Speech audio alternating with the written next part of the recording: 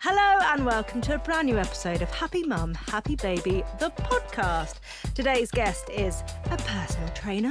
She's a fitness coach, a fitness guru, I would say. And she's also a nutritionalist, which I've really practiced saying that word because it's very hard to say.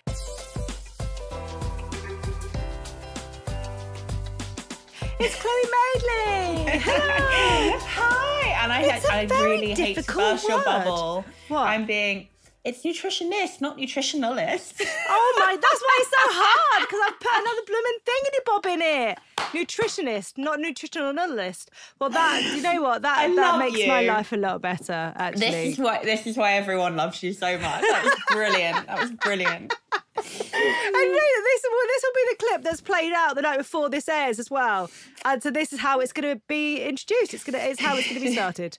Good. And a really hard word to say. Says completely non-existent word. It's like, well done. That's amazing. You can tell I don't have one. All right, I don't have a nutritionist. Because I've obviously been looking for a nutritionalist. Yeah, nobody needs one, to be honest. It's all very commonsensical, common knowledge. Dietitians, on the other hand, they're real diet doctors, and I am not one of those. But also, I didn't say, you are now a mother of a 1-year-old. Yeah, my little baby girl. She's she's 13 months old, and she is the absolute joy of my life. She's just joyful. And yeah, I was saying to James last night, like, I really want to have another baby because I really want to have this experience again. Yeah. But I have this weird thing of like, there's a part of me that's like, I don't know that I can split my love or find more love. It feels very strange. I wanted to talk to you about this because do you have 3 kids? Well, I've got 3, all boys, 3. Yeah, so I wanted to ask you about that.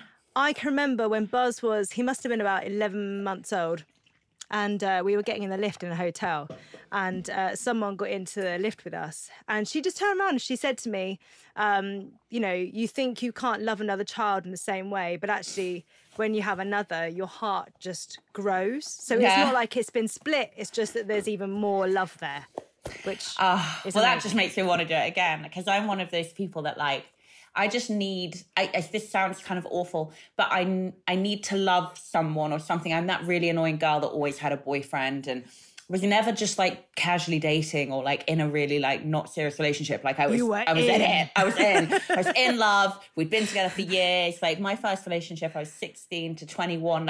And it was like that my whole life till I met James. And then when I had my daughter, I was like, finally, I just have this funnel of like love, but then everyone's like, yeah, but wait till she's a teenager, and then they break your heart every day, and I'm like, don't say that.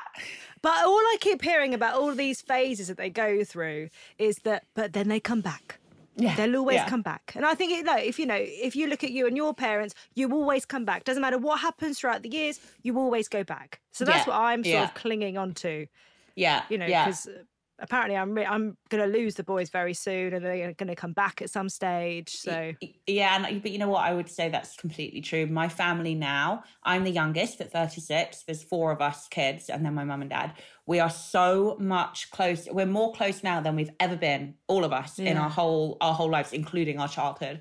Obviously, we were more dependent on our parents then, but in terms of like love and bond and closeness, it's peaking now, and hopefully will continue to. So I completely back that. Oh, and also you've had an amazing experience, which is something that I had last year, where you've been filming a TV show with your family. And I think, for my experience, because we went back to Italy to go to where my dad grew up, me and my siblings, with my dad. And that just meant that because you're filming together, you're with each other every day in a way that you're not normally together. And it feels like a right, almost indulgence, because you're a bit like, when would we ever get this chance to be together like this? No, it's really interesting. I was really pleasantly surprised when I told my mum and dad about the show, and my brother as well, because he's a very brilliant agent at a very brilliant agency in London. And we were all sat having lunch, and I said, listen, and I told them that the production company and ITV wanted to do the show with me, and I was expecting all of them to be like, oh, don't do that. Oh, that's going to be awful. Like, absolutely turn that down. And they were like, oh my God, you've got to do it. You're going to have like a whole photo album on camera of Bodhi's first year of her life. Yeah. And you're going to reach so many more women. And what I do is I'm basically a female kind of health and fitness, strength and fitness, physique and health coach. And I already have a huge and amazing client roster base. But they were like, you'll reach so many more women and you'd be an idiot not to. And you should absolutely do it. So obviously, as soon as they said that, I was like, okay, well, I completely value their opinion above all else. And I'm so shocked by it that I said yes. And it was actually really nice because James has spent the whole summer traveling to Ibiza, Monaco, Dubai, Miami, New York, like everywhere DJing. So it's actually been really nice to kind of have a real reason to kind of force him to come spend some time with me as well in the week. Like, well, you got to come back, you got to film. He's like, yeah, all right, fine. Because it's really hard, like flying back and forth to different countries all week, every week. So it's kind of forced him to come back. And because you're on camera, it is, yes, it absolutely is. What you see is what you get. But sometimes they have to think of fun things for you guys to do. So we had a few very fun experiences together as a family that I don't think we would have had we not been filming the show. So that was really fun. I love that. When is it out and what's it called? So October the 9th, it's called Chloe Madeley, A Family Affair. And then it comes out every Monday thereafter. I don't know the time yet. I have no idea. Have you finished filming now? We finished, well, yes and no. We still have to do pickups. So there's loads of like stuff like for the master interviews, because you never know what's going to make it into the edit and what's not. And we film like 5-6 days a week, and it was full on. Like, it's exhausting. I've never had so much respect for reality TV people in my life. It was really full on and it was really exhausting. And you never know when you do the interviews along the way what's going to actually make it into the show and what's not. And obviously once the edit's done, it's like, hey, well, we need her to talk about that and we need her to clarify that. And so we're still doing all that stuff, but pretty much nearly done now, yeah. Well, I'm looking forward to seeing your bare face on camera. All right. Thanks, babe. You got it right now. Here she is. Right. Tell me about your childhood. Where did you grow up? What was it like? So I was born and raised in Manchester, which I'm so proud of. I'm a Manc till I die. I was born and raised in Manchester. My parents are Richard Madeley and Judy Finnegan, which the younger generations probably have no idea who those people are. The older generations probably do. It's bizarre to me that there are a whole generation that doesn't know don't know that. I know. You know what I mean? They're like, they are icons. One of my young clients, she must be 21, said to me the other day, like, oh, I didn't know Richard Madeley was your dad. And I was like, I'm so happy. That is the best sentence I've ever heard. So they basically started this morning, for those that don't know. And I think because they were married and I was a newborn when they started it. And Jack was how old was he? 14 months. And then my mum had 2 kids from her previous marriage, Tom and Dan, who were 10 at the time. Or 11. And I think because it was just like real family vibe, real family show, it was the first ever magazine show on UK television. It flew and they became a huge success and they became household names. And by the time I was 8 or 9, Granada and ITV mutually decided that the show had to move to London because they just couldn't get guests down to Liverpool. It was filmed on the Albert Dock in Liverpool.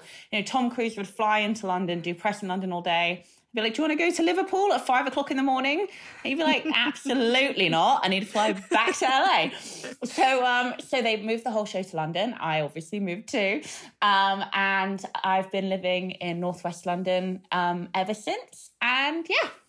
Can you remember what it was like to move at that age? It was pretty bad. I mean, so my mum, you know, talk about it from like my parents' perspective. My dad was fine. My dad's really adaptable. He's like a happy puppy. He just honestly is like Mr. Positive, like always really matter of fact, always sees the good in everything. So he was fine. And he's from Essex, so it wasn't a problem for him coming back south. My mum is like a through and through solid northerner. And I think she really struggled, so much so I even think she had quite a bad spell with her mental health when we moved. And I think she felt intensely, overwhelmingly guilty for years about leaving. And there was, I mean, I won't say who, there was a certain northern celebrity who gave her a really hard time with it, which I thought was really cruel. And it really stung, it really hurt her. I think my brother, my brothers were absolutely livid. I mean, really, really upset. the older ones specifically.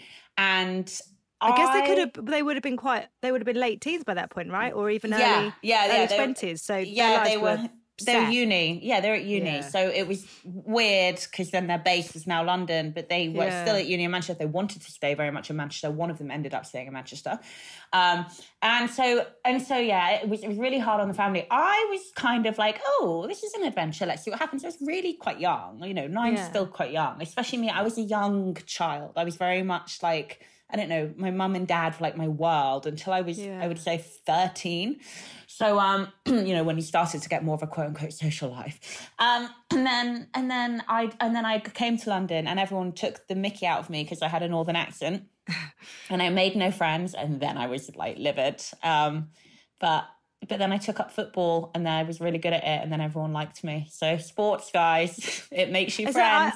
I feel like sports and music, they're the two things that you can really gel with people over. I think in a family, if you're playing sport or if you're playing music as well, it's a great thing. 100%. Your mum and dad have been on this podcast. And have they were a delight. Honestly, I had the best time with them. They were amazing. You've got a lot to live up to. Yeah. But one thing that your mum said actually was that you can only ever be as happy as your unhappiest child. And I think in those situations, I know, and it's so true. Like as my kids get older, like I see that even more so because the problems you just want to be able to fix them all the time. And actually, I imagine that even when you kids were younger like that idea of having to move, the idea of people coming over and maybe encroaching on your family time because of what they chose to do as a profession, it's a hard mix of emotions to be feeling. Yeah, I think Mum always had a lot of guilt. Mum's a guilty person. She's an anxious person. She's a worry bag, as she calls it.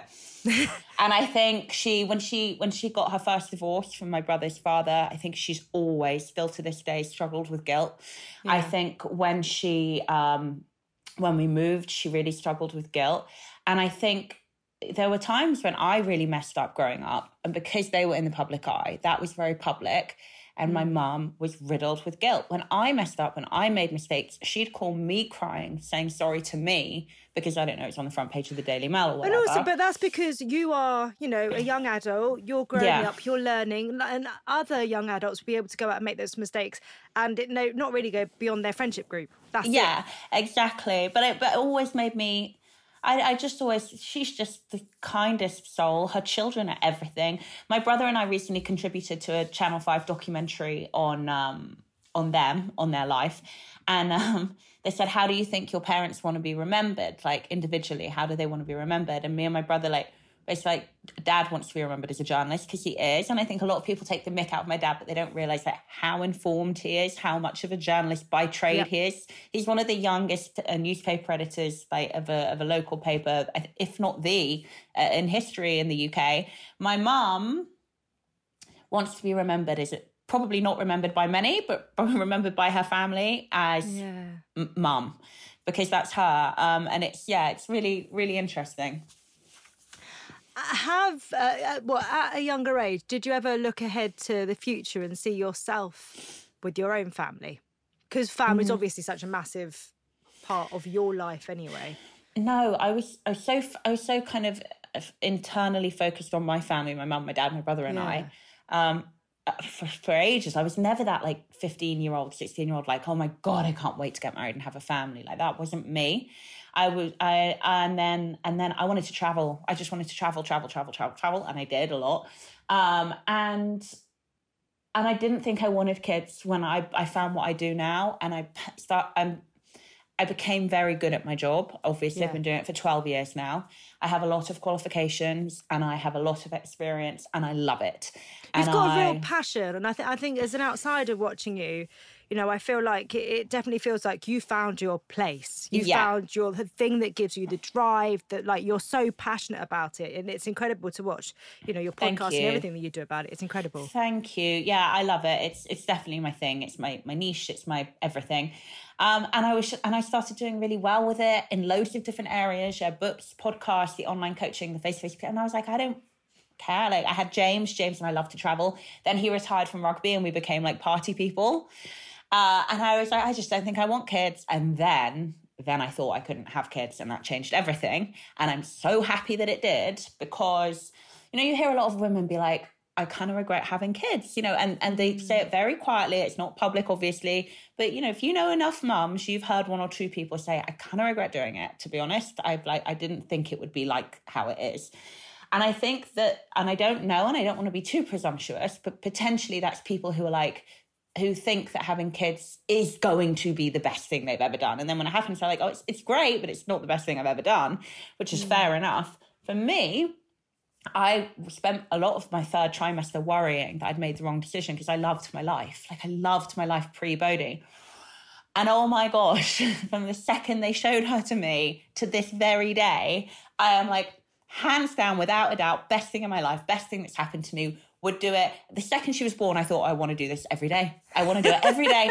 I was just like, this is the best thing in the world. And I don't know why, but I very surprisingly just took to it like a duck to water. Even my mum was like, I'm shocked, like how I just went zoomp and fell into the role of mum, and I love it.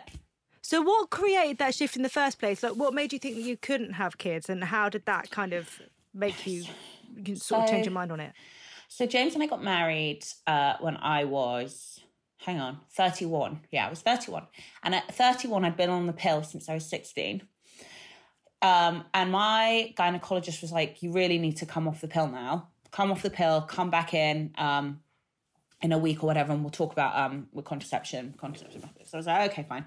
So James and I were married. I'd come off the pill. We were married. I'd come off the pill. I just didn't really I didn't want kids. We definitely weren't trying to get pregnant. We definitely hadn't had any conversations about it. But I was just like, if I get pregnant, I'll deal with it then. So never spoken about kids at all? It was just a conversation where you were like... No, you know you can't get away with that when you're in the public eye. You can't do one interview where they're like, what about kids? What about kids? When are you going to get married? Yeah. It's like, Yeah. So, no, we talked about it a lot, and we'd always just said like, probably not, maybe. Yeah. But also, because my parents read the papers and stuff, you don't want to say no, like, no, we don't want kids, because you know your parents are going to read it and call you and be like crying. Like, what the hell are you talking about? I don't mean about that side though, but I mean, just between you and James, you two had that chat where it was we were just like, probably not. Like, probably not. Like, really like our life. Definitely not in the next few years. Like, no. Anyway, so then came off the pill and we're married, and I was like, if I get pregnant, I'll just deal with it then. Like, I'll figure it out, right? Yeah. And I was like, oh, I'll just get to that, jump off that bridge and come to it. And we must have been married for 2 years, 2020. And I just kind of like woke up in the middle of the night, like, I haven't had one pregnancy scare. I haven't, like, what is going on? So once lockdown allowed, went to the gynecologist, and he kind of laughed at me in a way. And he was like, you know, at this point I was 33. And he's like, you're not just going to get pregnant. Like, you have to, I was 34. He's like, you're not just going to get pregnant. You have to try. Like, you have to really try. And, you know, through ovulation period and, you know, all the phases of the menstrual cycle. And then, so we carried on trying, for like, I would say a good 6 months, still nothing was happening. And then, so I missed a big bit there. So then I basically went home to my husband, and I was like, we need to decide, like, do we having kids or not? And at this point, as soon as the choice was taken away from me, I was like, I want to do it. Like, I really want to do it now. And James is like, all right. So, all right, fine. He's happy we did it now. He's like obsessed with Bodhi, but then he was like, all right, if you want to. So off we went. Nothing happened. Continually panicked. Had all my fertility tests done at that point, and I was fine. He was like, you're textbook fertile. Your hormones, your reproductive system, you're fertile. He was like, every day, but on days you're bleeding, go have sex. And we did. And 2 months later, I got pregnant. And now I have a little nutcase running around my house, which is just brilliant. It's like having, you know, that feeling you get when you see a Christmas tree. You put the Christmas tree up and you walk into the room like late at night after a long day at work, and you see the tree and you're like, ah. And every day I just have this little kind of mini Christmas tree running around screaming, and I just see her and I'm just like, ah. I absolutely love that. I love that. And actually, I've heard that. I've had that advice, actually. You know, the whole just have lots of sex. Just do it. Yeah. The Claudia Winkleman said it to me. When you go and do a radio interview, and while they're playing the songs, you have a little gossip. That was Claudia's big advice. Just have a lot of sex and it will happen. It's true. And it's not the most fun thing in the world. Like, you know, there are days where I just wanted to kill James. because he is not the easiest husband you can find. And I would be like, I'm going to kill... We start to have sex. You just have to like... Can we just park it for a second? Yeah. Just for a few seconds. Find a mental pathway around it. Fetishize arguing. I don't know. Figure it out. Can you remember finding out you were pregnant? Did you have any symptoms or anything like that? Yeah, I think I kind of knew. So James is in Dubai DJing. He'd already been there for like... I think he'd already been there for a week, and he was staying out there for another week. And for that week that he'd been gone, the full week, I had really sore breasts. They felt really full and really tender. So I was like, oh, my period's coming. And then I suddenly realised, it just dawned on me one morning, like, hang on, I felt like this the day before James flew to Dubai, and he's been in Dubai for a full week. Like, oh my God, where's my period? And then I was like, maybe I'm pregnant. So I took a pregnancy test out of my toiletry bag, but I was on my way to the gym. I had to get to the gym. So it's like, I'll have to go to the gym right now. Got in the car, went to the gym, it's 10 minutes down my road, got out, always do a wee before a workout, top tip. Went into the loo, was like, oh, I'll do the pregnancy test. Did it, put it back in my bag, went upstairs on the gym floor, started my workout, looked at the test, and it said I was pregnant. And I was like, obviously, I found out I'm pregnant in the gym. Like, how cliche is this child's life going to be? She already has a dumbbell rattle. I mean, we're just broing her up for life. And then I was like, oh, I'm pregnant. And then I was like, should I leave the gym? I was like, or should I carry on training? And I was like, I'll carry on training. So I carried on, and I had like a little smile on my face the whole time. And I was like, this is fun. Oh, how am I going to tell everyone? And then came home and waited a few hours, and then called James and told him. And he ruined it completely. You know, and this is what I do as well. Like, I romanticize things in my head, and then they don't come to pass how I imagine them to be, and then I'm really angry. But he was like, I can't believe you told me while I'm in Dubai. And I was like, I can't sit on this for a week and not tell you. Like, I have to tell you in case you can't tell. I say too much. So then that happened, and then telling my parents is better. Telling my parents is really good. And my mum and dad, they always sit in front of the TV and they watch the news every night and they eat dinner. And so I bought a bottle of champagne, and I walked in and I put it on the table, and my mum didn't even look up. Like, she hadn't even noticed that I was there. And my dad looked at the champagne, and he looked at me, and he looked at the champagne, and I went, I'm pregnant. And he was like, oh my God. And he got up and he gave me a massive hug. And then I just heard my mum behind me on the sofa going, excuse me, can I have a hug? And I gave her a hug, and yeah, it was really magical. It was really wonderful. Yeah. How was your pregnancy? I loved being pregnant overall. Like, overall, it was the most body confident I've been. I work in body transformation. Which is incredible as well, when you think about what you do. Like, you empower your body so often. You know, I've seen you talking about even exercise and stuff. I think there's been a massive shift over the last decade anyway, of people not exercising to punish their body, but exercising because they love exercising. I think there has been a massive shift anyway. Yeah. But it's interesting that pregnancy is the thing that made you feel, that power. I think when you work in health and fitness as a woman, women often project onto you their own insecurities with their bodies. And it happens all the time. It's why, as a coach, you can't be a hard-ass coach like, for example, James Smith is, because women will be like, ugh, I hate her. Like, what a bitch. Do you know what I mean? But you have to be soft and cuddly. Whereas male coaches who are like that have huge success. I think doing what I've done, again, for 12 years, it's because of this. I work in the body because I'm fascinated in the science of the body. So obviously getting pregnant was amazing for me. I was like, journalists would say it to me all the time. They'd be like, are you going to really struggle when you get pregnant? And I'd be like, no, like, I work in I work in science. Like, I love it. So I threw myself into it. I enjoyed it a lot. I had very bad morning sickness, but it stopped in week 14. So I wouldn't go as far as to say it was hyperemesis, and I certainly wasn't hospitalised, but it was debilitating. I couldn't get up at all. Like, there was a period of like 8 weeks where I just lay on the sofa every day. It was pretty bad. And then my second trimester, as everyone knows, if you don't have hyperemesis or anything, or high-risk pregnancy, was the honeymoon period. Loved it. Was like wearing my crop top and my baggy cargo pants, like Melanie Blatt from All Saints, loving life. walking around Soho Farmhouse, like, yeah, I'm fucking pregnant. Like, loved it. and then my third trimester came, and I got really bad iron deficiency anemia, and I just started fainting. And it's given me a little bit of, I guess, trauma in that I now have claustrophobia. So it first happened on a plane. I couldn't breathe, and we took off, and I was heavily pregnant in an air. I think it was like 32 weeks. Anyway, somewhere in that region. I was heavily pregnant in an aeroplane, and we were in the air, and James was asleep, and I couldn't breathe. And I was like, the panic was overwhelming, and I was just staring at him, waiting for him to wake up. And the second he opened his eyes, it was like my brain like just went, oh, it's okay. And I just went shoof, and I fainted. And I woke up, lay on these seats with an oxygen mask on, and all these cabin crew around me, and everyone was just staring at me. And I was like, oh my God, what happened? But that was really hard, because then that kept happening. But apart from that, I did love being pregnant. And that was simply because of your iron?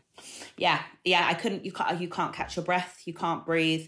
And then I just went down, and it was fine. It's always fine. But yeah, because I started, and it takes weeks for your iron levels to pick back up as well. And I was so close to labor at that point where they drop again. Yeah. It was a real kind of like, it felt like I was really racing to get my iron levels back up. But then I did. And so actually they didn't drop for me postnatally. I stayed nice and level. Oh, that's good. Yeah. But it was around the same time that your mood sort of dipped as well. Mm-hmm. You were saying earlier. Yeah. My third trimester was really tough, psychologically really tough. I think also because James is a DJ now, and he's a very successful DJ now. And this real success started last summer when I was pregnant in my third trimester. Bodhi was born in August. Started in my third trimester. And everyone who knows anything about DJing knows the summer month is where you travel, and you clean up and you make a lot of money, right? And that started for the first time ever in my relationship with James when I was pregnant with my first child in my third trimester with childbirth approaching. And it panicked me. Yeah. And to be honest, it was the same this summer, having a little baby, or being left on my own every weekend. And he comes back in the week. So like typically Tuesday, Wednesday, Thursday, he's at home, which is great. Yeah. But the rest of the week he's off DJing. And that at the beginning, and the show documents this, like at the beginning, and I feel a bit anxious about it, but it's my reality, and it's a reality show. So you got to get on with it. But the first, I would say June and July, when we were filming that whole period, was really hard for me and really hard on our relationship. And then we kind of have like a period of adaptation in July, August, and then we kind of find a nice groove, and that's really nice. But it was tough, yeah. And my third trimester was when it really hit, and it put the cat amongst the pigeons a bit in my head. Well, especially if you've always been able to travel together or to be part of things together, all of a sudden there is that, our responsibilities are changing, you know, and actually you're not just going to be able to go off and do that the whole time, you know. I can definitely relate to that. You're the first person actually who's ever said that in response, that you suddenly realise that your responsibilities change, and now yours is with the child, and the person who you always had these adventures with is now doing it on his own. It is really overwhelming and scary, and you're the only person who's ever put it in that through that lens, and I think that's a huge part of it. Yeah. And I think for any couple, you know, largely mums would be staying at home, you know.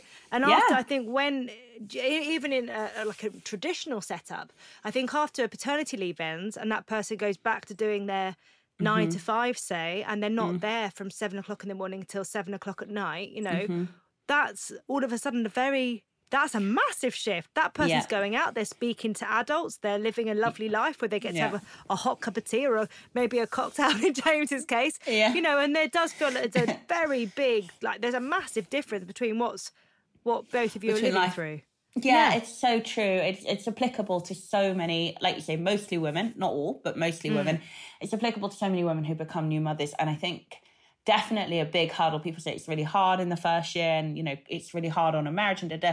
And you're right. It's because typically the life of the mother changes 100%. Your whole life changes. Yeah. And the life of the father changes at most 50%, but they retain that life that the woman loses. And it is very hard. I mean, I wasn't resentful. I preferred my new life. I do prefer my new life to his. but it's hard when I'm no longer having those experiences with him. Do you know what I mean? But so it's been interesting. How did you feel heading towards the birth? Did you have any like grand plans of what you actually wanted? Oh, come on. Those who don't have an elective C-section. But it's the question. I was going to be like, I guarantee you, right? Those people who don't have an elective C-section all want the same birth. They want water birth with gas and air, if and only. Absolutely no epidural, and they literally just want to like breathe the baby out. And I feel like I know one person in my whole life who that happened for, which is my sister-in-law. That's literally what happened. She went into labor, got in the pool, like paddled around for a bit, got out of the pool, squatted down, and her baby just fell out of her. And I'm like, what? I don't know anyone else that's ever happened to, although you can tell me your birth stories in a minute. I obviously was a week overdue, absolutely refused to be induced, which in hindsight, and now I know the statistics, was absolutely stupid of me. But I was on day 6 and they were like, we're going to induce you tomorrow, day 7, if you're still overdue. I was like, oh. And then my waters broke in the night and I was like, oh my God, I knew it. I just had to be patient. And I also just love the fact that I know what it feels like to have your waters break, because I know for so many women it doesn't happen, and I was so excited about it. But I was waiting for like a Niagara Falls kind of gush. And now I spent the whole time going, is it? Is that? But you know, like it doesn't stop until after you give birth, which I didn't realise. So I was like, oh, there we go, that's it. And then I was like 5 hours later, like, why am I still leaking? Dripping everywhere. Yeah. But I loved it. And then I loved the experience. I was really excited about having a natural childbirth, by the way. I was a bit scared of it, obviously. But I was excited because, again, I work in the body and I wanted the experience. I just wanted to, and I'm an experienced girl. Anything I haven't done before, I'm like, I want to know what that's like. So, I got my water breaking, and that's pretty much all I got, real natural childbirth. Got into 24 hours later, no contractions, nothing. So they had to induce me. They gave me the hormonal drip, and because of the nature of the hormonal drip, the contractions, basically you don't get a break between the contractions. So it's basically a very stupid idea not to have the epidural. So had the induction, had the epidural, and I just kept being like, as long as it doesn't result in a C-section, it's fine. Or what happened? Why do you think that was in your head about not having a C-section? I think a few things. I didn't want to have major abdominal surgery, period. Yep. And I think also you are very subtly encouraged, by your hypnobirth if you went to see a hypnobirther, but even your antenatal person, and everyone I know says the same thing, even if it's very subtle and they're like, look, if you need a C-section, you need a C-section. It's still really heavily laced with, don't let anyone push you into doing anything that you don't want. And I didn't want a C-section because I didn't want heavy abdominal surgery, especially with what I do for a living. I think people hear that and they hear aesthetics. I mean, physically, it's changes your whole core, but then so does pregnancy. So it's kind of too late for that anyway. But anyway, so obviously, no, the baby wasn't coming. And then my obstetrician told me that she was going to have to go in and give me an emergency C-section, category 2. She said she wanted to get her out in 20 minutes. So it had to be now. So I was like, okay, that's quite serious. And I cried the whole way through the operation. I was livid. I'm very lucky that I lived my trauma then and there in the moment. I was livid. And then she opened me up and she said, okay, the reason she wasn't coming out vaginally is because she was completely tangled up in the umbilical cord and it was never going to happen. And her heart rate kept dropping. Yeah. And that had a lot to do with it as well. And the induction. It was an amalgamation of things. And as soon as she explained the why to me, I was thrilled that my baby was out and she was safe. And then she picked her up and she showed it to me. I've got the photo and she showed it to me. And I just saw this big, beautiful baby. And I was like, she's mine. And I get to take her home. And I can't believe people only ever do this once. And those are all the thoughts that went through my head. That was it. Can you remember holding it for the first time? I can. And I didn't like it because I didn't know this before. And I didn't know it till it was happening. When you have a C-section, I'm not entirely sure why. Maybe it's to keep blood going to the head. I don't know. You're at like a slight decline. And so you're like this. So I was kind of like this, and it's not pleasant. Like you get a bit of a headache, and it's pretty uncomfortable. And I had the baby on me, and I couldn't really. So I was just like, I don't want this to be my first moment with her.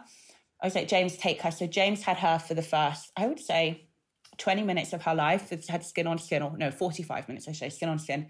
Shazia, my obstetrician, stitched me up. as soon as I got back into the hospital bed, they gave her to me, and then I just had her. And actually, I was really happy in the end that I had a C-section, because I stayed in the hospital for 2 days. The midwives taught me everything I needed to know. I had all the help I needed, and it was great in the end. How did it feel for you, after Bodhi arrived, even being in hospital, because you hadn't in your head planned to have that C-section, so you wouldn't have had anything with you in terms of like making life easier for yourself and any of that, or prepped mentally for not being able to move around and things? So the only thing that because I took my hospital bag in anyway, as soon as I knew I was being induced, and I knew that they didn't know how long it would take, I took my hospital bag. The only thing I didn't have with me was like, you get your postnatal pants. Yeah. And you have specific C-section ones that are high-waisted, obviously, which I feel like all women would rather have at that point anyway, because you still have your belly, but anyway. And mine were like, not they're for natural birth, and so all my pants like digging on my scar, and you have to have the pad, and that was the only thing that was like actually practically, and also when you're in pain, quite emotionally, like hard.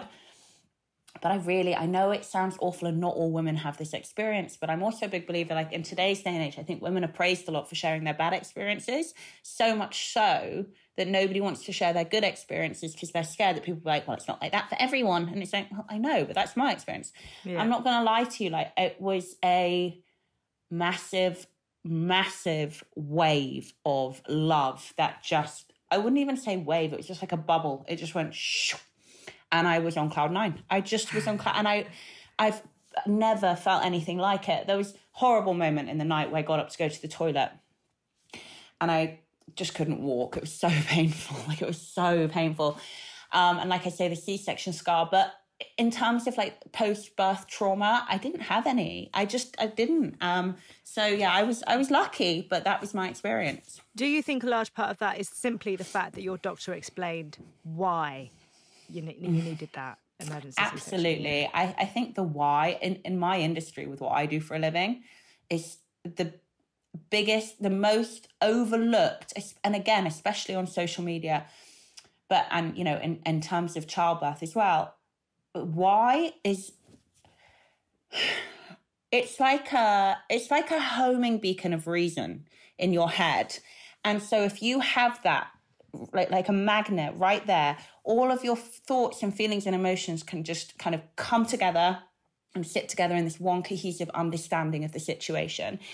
And I completely agree with you. As soon as she said to me she was never going to come out vaginally, she's completely tangled up in the umbilical cord. Like, she was all over her, like all around her torso. I was like, oh, okay, it's fine then. Because otherwise the alternative would have been what? Her heart would have stopped beating and I would have lost my baby. And I was like, okay, fine. And I think you're completely right. The women I know who do have post-birth trauma, either one explained to on the way or one explained to after. And that creates this kind of void in your head of there's no reason why this happened to me and I can't get to grips with it. So I do think that's really important. Yeah. How did it feel leaving the hospital?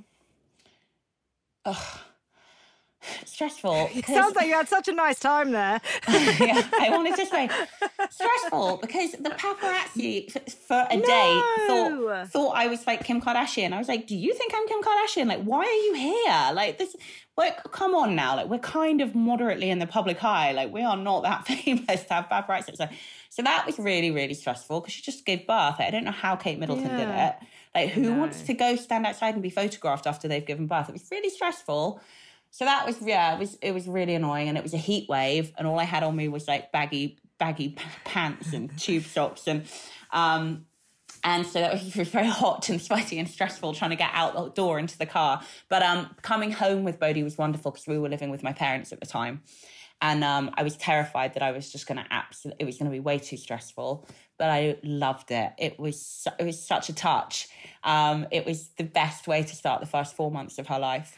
Well, and also because Well, so my sister actually stayed with us for the first 4 months of her daughter's life, which I absolutely loves. But with you being with your mum and dad, it's that you're their baby to look after as well. And I saw an amazing video actually on Instagram the other day, where it's a woman in bed after giving birth, and there's loads of people passing around the newborn and kissing the newborn, and the caption, the writing that goes on top of it is something like, "Everyone's come to see the baby, but he's come to see his," and she just pans to her dad who's next to her and just holding her hand while everyone else passes over the baby, and I'm just like, oh my God. That makes me want to cry. I'm very emotional today. Oh, it's so true. I think, you know what, actually, someone said something to me and it proved to be extremely true in the weeks after having a baby. Take the mum food. Take her food. I don't care even if she's like, no, now it's time to get my pre-baby body back. Fuck it. Take her donuts. Just take, because you cannot, the last thing you can even think to do is get up, get food, go to the shop, cook food. Like, absolutely not. So I would say do that. You get enough, you know, baby grow bouquets. I mean, I got like 7. And it was a heat wave. She couldn't wear anything but a nappy. And I was like, I don't know what to do with all of these. I need some food. Oh, gosh. But you were with your mum and dad for 4 months. That's a lovely chunk of time. So by the time you actually moved out, you kind of know what you know what you're doing. Yeah, I think the biggest benefit, everyone's like, oh, that's really nice, you had help. I was like, not really, she's a newborn. Like, it's nice to be like, can you watch the baby? But with a newborn, you can kind of just take them into the bathroom in their docketole, what used to be called a sleepyhead, and have a shower and watch them. Like, I actually found the newborn phase really easy. That middle ground I found hard, like right when they're kind of ready to sleep in their own room and kind of ready to be weaned, but they're just not really quite there yet, like month 4 and 5. Yeah. Those are my really, really hard months where I kind of lost the plot a bit. What was I saying? But no, the great thing about having mum and dad was for my mental health. Every day, every single day, 10 times a day, if not 100 times, my mum would be like, oh my God, you're so good at this. You're such a natural. Look at you. And when somebody is giving you affirmations like that all day, every day, with something you've never done before and is very alien to you, you believe it. Like, you just start believing it. Like, if you tell yourself you're ugly every day, you got a very small amount of time before you really believe that about yourself. Yeah. To hear someone tell you that you're doing an amazing job and you're such a natural, it just, it really, I think it's part of the reason why I had such a lovely postnatal experience with my baby. And I didn't really have any kind of big meltdowns or freakouts or anything. Like I said, month 4 and 5 were very hard for me. I was very sleep deprived and absolutely kind of ready for a break, which obviously you don't get. But I had a wonderful newborn experience. And I hope I get to do it all again. I don't know. I'm 36 now, so I'm like, I hope. Also, 36. I think you're fine to have more babies. I know people that are far older. Who's your youngest? What's his name? Max. He is 5. 5. So how old am I? I am 38. So I had him at 33. But Emma Willis had her youngest at 40. That's true. I did know that as well. And my mum had me at 40. So I'm hoping. But I'm not ready to do it yet. So I'm like, oh God, I better get going if I want another one. And then I'm like, no, I don't want to have another one yet. That's the thing, isn't it? Because you like once you get to certain points. I remember Buzz being 6 months old and me being like, oh my God, like people would have had babies at this. Like, we know people who had this age gap, you know, and just like, whoa, you'd have Irish to go twins. now. Yeah, Yes. Irish twins. My one of my best friends has a little boy. The week that he turned 1, she had her twins. Yeah. So she had 3 basically under 1. It's like, God. horrific. Oh my gosh. I know. Yeah. I mean, you know, these things happen. Oops. Now we have 3. Going from 1 to 3 is like, that's quite a jump. That's quite a jump within a year. Within a year, go from 1 to 3. No. Bonkers. You did breastfeed, didn't you? What was your journey like with that? Again, something which I don't love to talk about because I think people get really upset about it. I was completely ready and willing to accept that my breastfeeding journey was going to start and end very quickly because for everybody but one of my friends, that's what happened. They just found it really hard, really painful. Not enough milk came in. I was extremely lucky. On day 3, my milk came in. And I combi fed Bodhi from the beginning. I always gave her bottle or formula in the evenings and at night, and then fed in the mornings and throughout the day. And my milk came in on day 3. A lot of milk came in, especially in my right boob. Like this one was packing like, I don't even know how much, a lot. And this one was packing like 90 milliliters if I was lucky. But this one was enough. This one would be enough to even feed her milk now, but I stopped, obviously. And I loved it. I found it really easy. I had no issues getting my boob out in public and feeding her. Obviously, anyone who follows me on Instagram would be like shocked. So don't care, just absolutely not. I'm not remotely like insecure or like squeamish or weird about the body. I see the body as like I say, science, fascinating. So I posted a photo the other day and everyone was like, why do you need to post this? And I was like, I don't care that you're offended by skin, like it's not my problem. Anyway, back to my breastfeeding thing. So I would just get my boob out all over the place, like fed her, loved it. And then at 6 months she started to get teeth. And I was like, no, absolutely. On a plane on the way back from Miami, and she bit my nipple. She just went, hum. And I was like, oh. And I was like, that's it, no more. And I just stopped immediately. Immediately. I was like, nope, not doing this again. And I thought it was going to be like a whole thing where I'd have to do loads of pumping and like loads of massaging. It wasn't. I kind of pumped them, as little as when I only absolutely had to, just to get some relief, and then tried not to the rest of the time. Really, it was only really bad in the morning. In the morning, I'd wake up in the pain and there'd be milk everywhere. Yeah. But apart from that, I just kind of really, it's quite common sense, I think, just really easily kind of just came away from it. And she still, though, this morning, she latched onto my boob. I walk around my house naked. Yeah.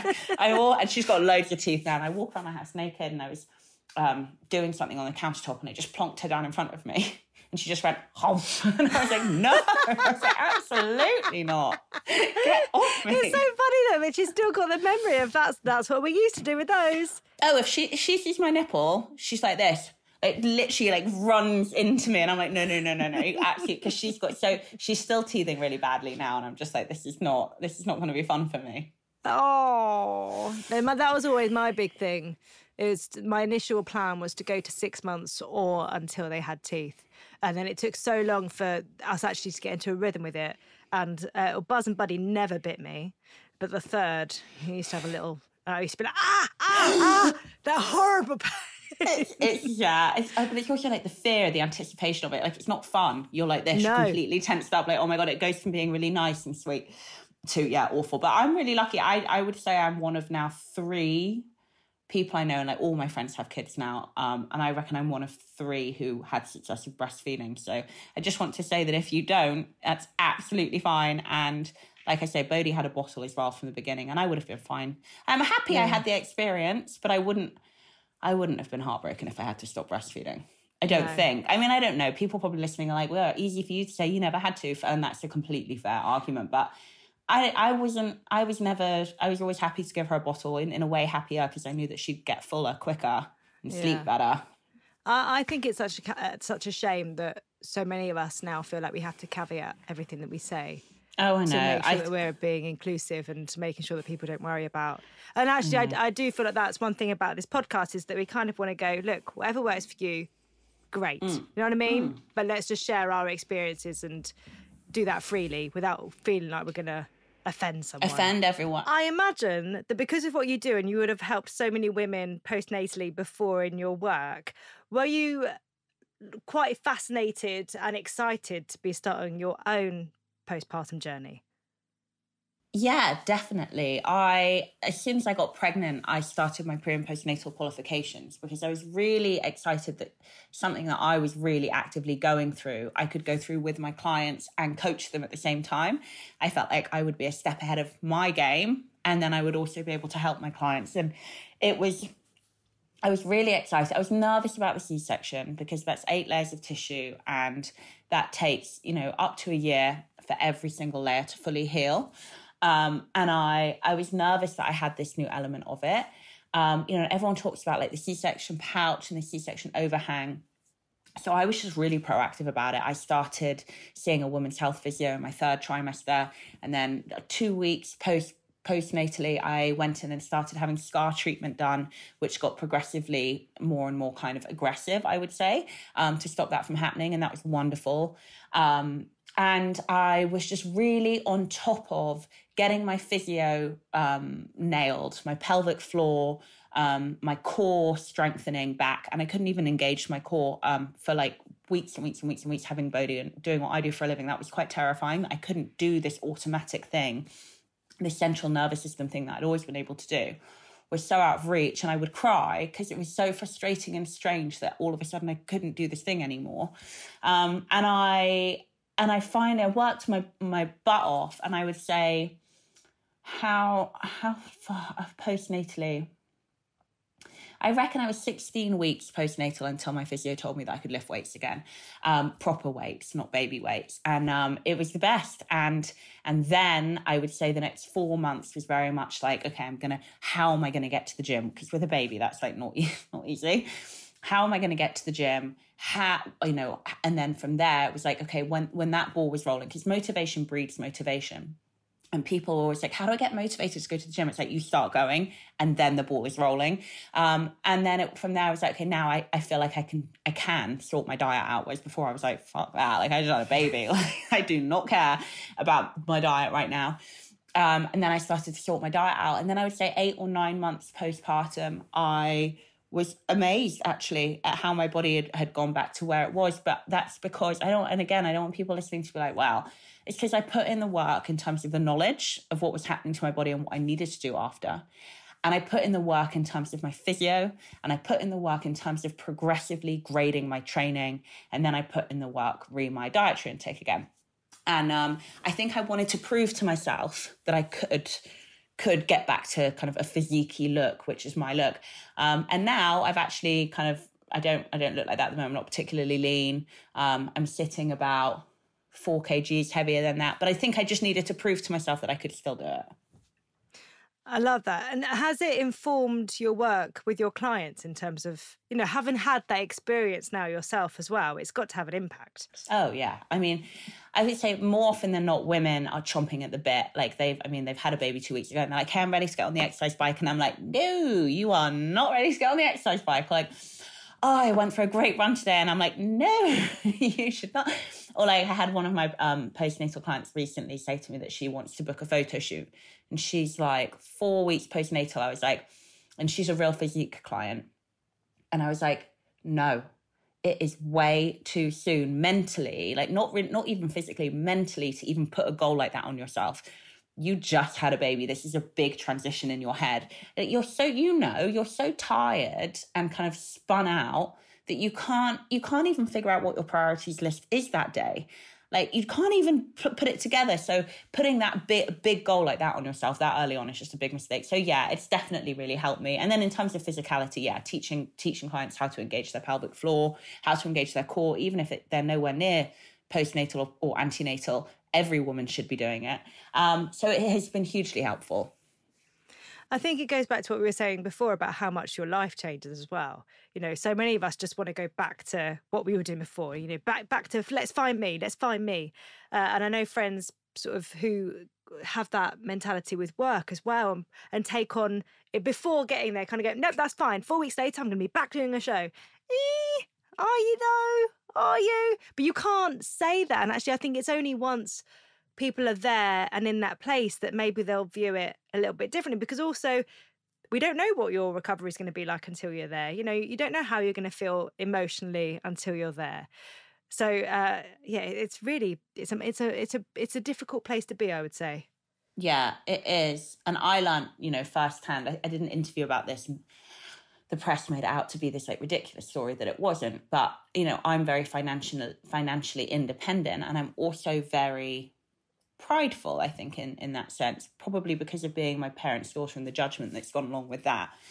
I want to make my own money and I want to stand on my own 2 feet, and that includes in my marriage.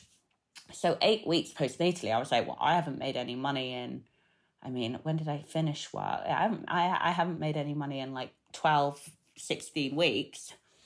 What am I doing? Like, oh my God, what am I doing? There's no excuse for this. And I went back to work and in hindsight how stupid that was. And that was 8 weeks postnatally. And I'm like, and the thing is, I was lucky enough, I am lucky enough in that I could have just been like, no, I'm going to lean on my husband for a period of time, and that's okay. And that was an option. And I wish I'd taken it. And I think it is that pride, whether it's pride in your body, pride in your work, pride in, I don't know, your sense of self. You do lose, like you do still have it postnatally, but you do actually lose the ability to pull it off like you once did. And it's actually, yeah, jumping the gun can actually be really, I think, damaging psychologically. I totally agree. And actually, I saw that when I was doing my deep dive research. I saw that, but then I also saw your response to it. And I felt it was so sad, actually, that you were actually raising a really important issue that so many women face, but that it had been turned into something completely different that then James got a load of abuse over. Yeah. And I mean, it was just, but this is what happens when you do print press, which I'm doing obviously at the moment for the show. You can't, everything you say, they make you sound like a psycho, like a weirdo. And I hate it because they just make me look mental. I am slightly mental, but at least when we're doing it like in a podcast or on TV, you have all this context. It kind of makes sense. Like, even if like, you know, you don't like someone, at least you can kind of understand what they're saying.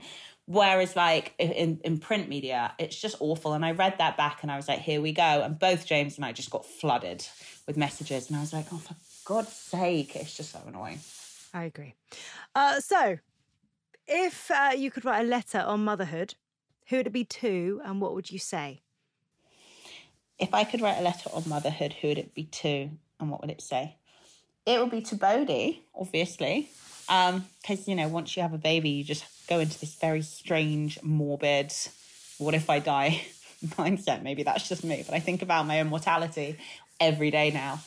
And I just want her to know how much I love her and how much she's changed my life. And I would also like to leave with the letter a mixtape of all the songs that I listen to that make me think of her, which are all over my Instagram page. My Instagram page is just basically a mixtape dedication to Bodhi. I absolutely love this. It's like every single thing that you post of her, there is a new song. It's a new song. So we finished the podcast with you completing 3 sentences. The first one is, being a mum means. Being a mum means everything to me. Literally. I mean, I know that sounds like a really cliche sentence, but it is everything to me. It's my number one priority in life and the best thing I've ever done, and will be the last thing I think about when I die. There you go. It's like mortality again. I wasn't expecting that at all. Mortality is definitely something that's really, like, have you always thought about it, or is it literally since becoming a mum? No, since becoming a mum. I think about it all the time. Like, what if I die? Like, do you know what? I don't think it helped that my best friend said to me a few weeks after she was born, and don't worry about dying when she's this age, because when she's this age, she won't remember you. I was like, what a weird and awful thing to say to me. But I realised in the context of her life, she's got 2 7-year-olds. And I think what she meant was, now I'm terrified that if something happened to the dad and I, they'd be aware of it. But you're really lucky because your newborn won't remember you. It was so weird and left of field. It just like planted a seed in my head and it never went away. Gotta love it when that little seed goes in. It just starts planting a little tree. The next sentence is, since having a child,